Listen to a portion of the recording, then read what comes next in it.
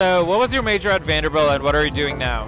I was a double major in economics and political science, and I'm a lawyer in Lexington, Kentucky. Well, I majored in math. I currently work as a technical business analyst at Sony Music Publishing in Nashville. Okay, well, I'm class of '88, civil engineering and mathematics, double major.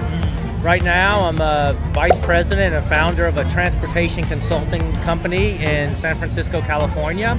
And I've been doing that for the past 30-something years. So I doubled in English and history. I am now an attorney. How did you find your passion at Vanderbilt and how did Vanderbilt help you get there?